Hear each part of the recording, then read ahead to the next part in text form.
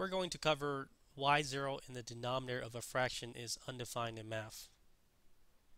Here we have the fraction 12 over 3, and one way we interpret a fraction is by division.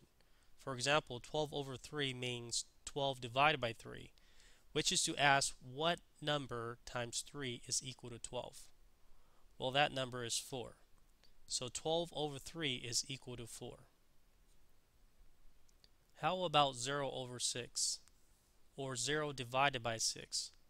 What number times 6 is equal to 0? Well, 0 times 6 is equal to 0. So 0 over 6 is equal to 0. In fact, we know that 0 times any number is equal to 0. So 0 divided by any number, x, is 0.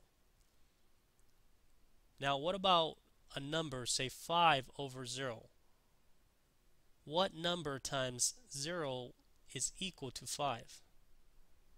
This is impossible because we know that any number times 0 has to be equal to 0. So there is no number times 0 which would give us 5, or any number for that matter. So we conclude that any number over 0 is not possible, and therefore 0 in the denominator of a fraction is undefined.